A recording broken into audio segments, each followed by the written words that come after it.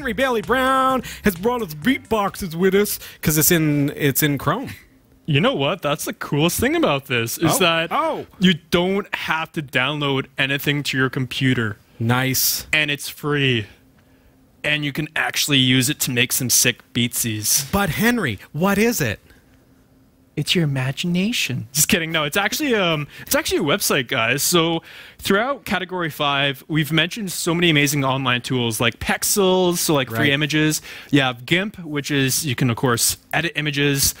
But now we're switching sensors from your eyes to your ears and your soul. So today, yeah, no, we're getting really deep, guys.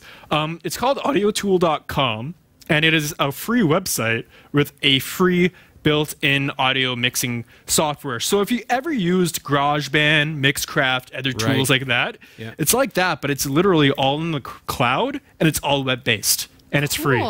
So and it's free. Free. Yeah, I know. You can ask for a refund, but you get nothing back because it's free. But you can still ask for a refund. Might as well try. You know. But yeah, so it's like honestly, anyone can try it for free. Again, it's online. It's audiotool.com, and if you're, for example, if you have an online TV show, if you have a podcast, if you want to just make some sweet introductions for music-wise, then this is your site, right? This is it. And yeah, if we switch take us to the tour, can we see?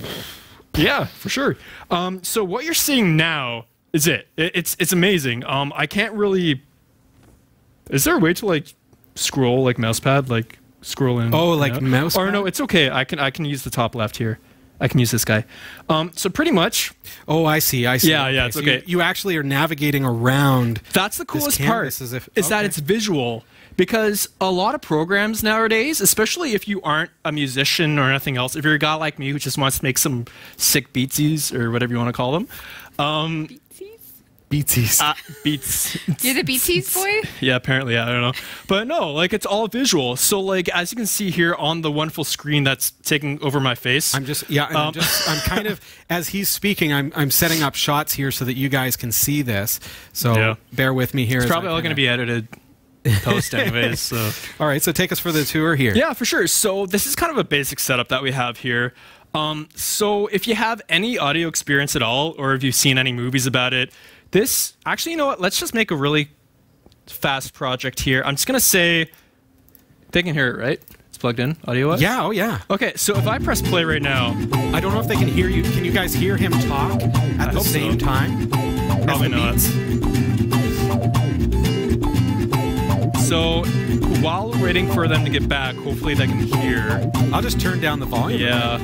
I can even just turn it down with sliders. So we'll just, oh yeah, yeah. Well, I just turned it down right here, so. Oh, cool. Okay. Yeah, so pretty much, these are like really simple things you can do. And this is just like a really simple project that I made literally in like 2 or 3 minutes. And I'm just going to create a new file right now just to show how easy the site is, because again, it's all visual based. And you're just doing this in Chrome? Yeah, this is all in Chrome. Like this is literally just a web browser. So I'm just going to start an empty project, all right? And this is what you get. So this represents your out. So this is like your final product. And this is your audio board. It looks really complicated. So amazing. It might look complicated. Don't worry. Pretty much all you need to know is that each volume mixer, so like each slide here is a different track. So it's just like GarageBand and Mixcraft and all those guys. You have loops, which may or may not load. There you go. So, and these are free. Wow. So if you got random loops that you can use, all right? And again, these are all, most of them are Creative Commons, so you can use them for whatever you're doing.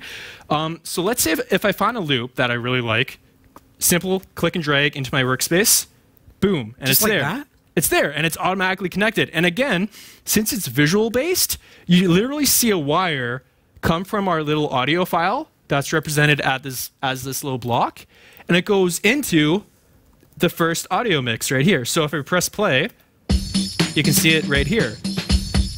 And I can edit the levels, I can make it louder, not as loud. So it's like that, and you can import your own sounds. So like if you're a drummer and you do your own things like that, you can do that as well. And if you have a mic, you can add your own voice. You add singing and stuff? You can add your own music. You can add your beautiful angel-like voice. My hip-hop sick rhymes? times. Nice. So okay. So how long would it take to put a beat together? I can do one right now. Could you do one right now? Yeah, exactly. I'm going to show them something really cool. All right, we want to see this. And it's really interesting because just to take you there, this is audiotool.com. Which, surprisingly enough, was actually my DJ nickname. Wow. Hello, audiotool.com. Maybe it's your site. Okay, really quickly, because there's a lot to show here and we don't have that much time. On the right here, so like, again, these are like a lot of loops, and there's a lot of user-made loops too, so you can upload your own if you want. Is that here we have like different things called drums, synths, tools, and effects, all right? So I just want to touch on like the tools and effects today. So something here called Tone Matrix, I put it into my work area, boom. Again, you see it automatically goes to the second track right here, but this isn't a loop. This is your own tool. So pretend if you have a beat in your head like na na na na na na na or something like that. Sure. Let's draw a pretty pattern here and you'll see what I mean. So if I go like this, oh, it's like a piano roll. And if I press play, no way. I'm just gonna solo that. It was that easy? Just write my name. You can make a smiley face and hear what like a smiley face looks like. See what does my name sound like? Okay. And then you add this other guy back. One sec.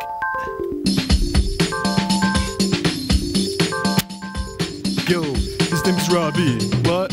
It's such a showtime. What? Woo? And no, and that's the amazing part about these tools is that they're free, yes, but they're powerful. And that's so great to see on the internet nowadays. And one other thing I will show you before we do anything else is that we have a little panel here called effects. So again, if you've ever used like a program before like Mixcraft or GarageBand, you have like effects that reverb, for example. So if I click and drag this into my workspace, it's here as well. But I'm not sure if there's any musicians in our audience, but if you ever see like those foot pedals that like guitarists have or something, they kind of look like this. But see how it says out right here? I'm going to have to zoom in to show you. It says out on our little audio matrix here. Okay, yeah. If I click and drag this, you can rewire things? Yeah, again, it's all visual. So if I take the out from this guy and put it into the reverb, so it goes from here to the reverb, and from the reverb back into my audio panel, and I play again, it's kind of hard to notice because this one already has reverb a little bit, but I can now control a reverb effect. You definitely hear that if you had a vocal track or something like that. Yeah, and again, there's so many effects, there's so many tools, and I'm going to show one more tool off, and then we can just let them play around with this. And to show just how powerful this tool is, let's get out our wonderful giant machine of amazingness right here. It'll take a second to load. There you go. Now, again, since this is a free website, there's a lot of users on it. All right. Is that a TS404? What is that? I'll show you. A pad of some sort. If you right-click, you can say load preset. Yeah. And again, there's some made by audio.com, etc. Yeah. But let's say ambient kick, or no, instant dubstep. Let's get Robbie dancing here. Sweet. Let's apply. And it's loaded in a few tracks already. I see. Okay, yeah. So now that's a drum roll. Yeah, and it's just like before, but if I press play now, a little bit of trip hop. Yeah, and you can just add them by yourself. And you can see it go along. Again, I'm not sure how many like music people are out there, but you can change it so then like goes by fourths, go by 16ths. Like I say, now they're all music people. That's right. You guys are. It's easy. It's accessibility, and that's a cool thing about the internet. Is that again, free tools like this accessible to everyone. And if you're a YouTuber, if you like making just music for fun, if you do it professionally, just want like a new tool to play around with. Sure. Or it's kids. Great. Like my son is 9 years old. And exactly. He does stop motion stick bots and things like that. This can be something he said can use. to us, I wish I could add my own music. He can. And he can now. Now he can. And that's the cool thing is that since it's all visual based, a lot of programs nowadays, like the high end ones, again like GarageBand and stuff. Yeah. GarageBand isn't, I guess, high level, but it's a good intro level. Right. Is that there's a lot of buttons and it can get confusing and there's a lot of settings. FL Studio, for example. Yeah. Really pro software. Exactly. But you have to be good with computers, good with music. Exactly. And you got to be able to set it up. This looks exactly. drag and drop simple. Exactly, and that's the cool thing is that it's very visual based. You saw things that you can actually connect wires, you connect things to effects. So it's a great teaching tool, but again, you saw how powerful this can be, and we've only been playing around with it for 5 to 10 minutes.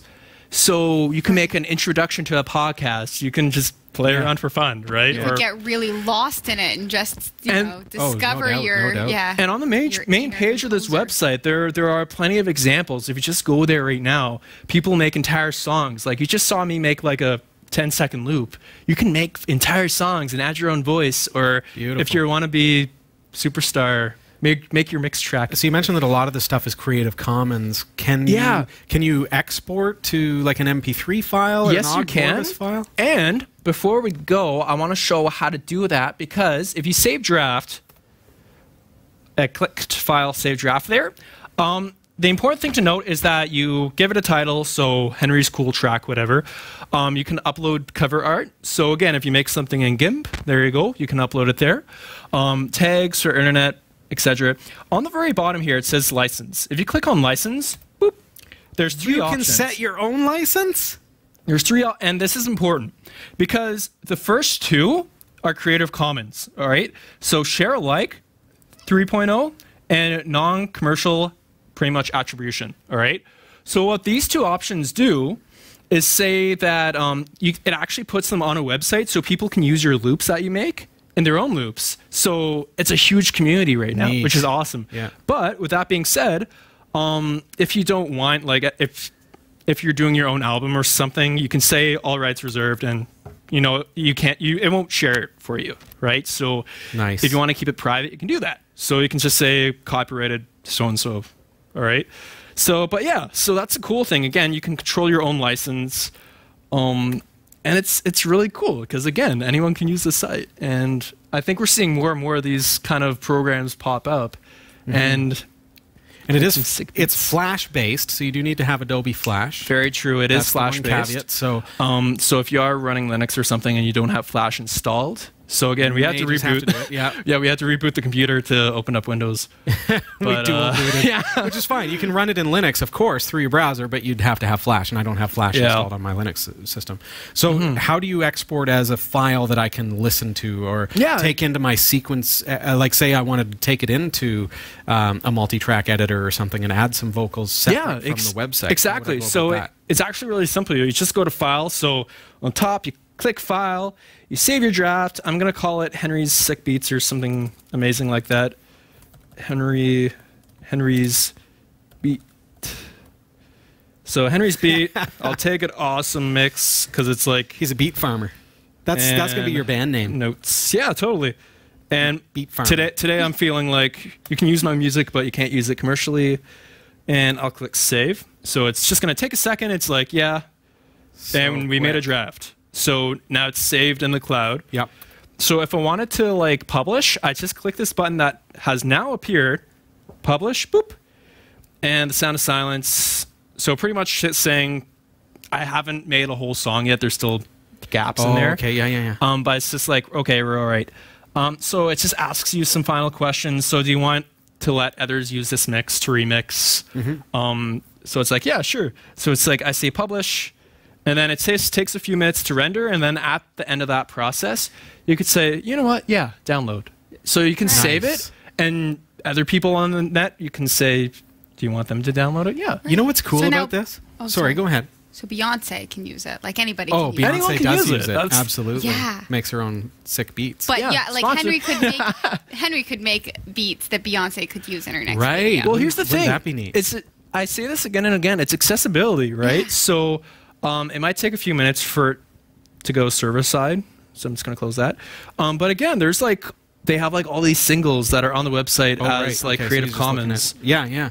So here's my thought, just as a final kind of thought from my perspective. Yeah. When I'm producing music on a computer, I have certain resource requirements. If I want to be doing these kinds of mixes, I'm going to need a pretty killer computer. Yeah. Now, and I got to meet all those requirements. I've got to have inputs on the computer, all that kind of crazy stuff to make music.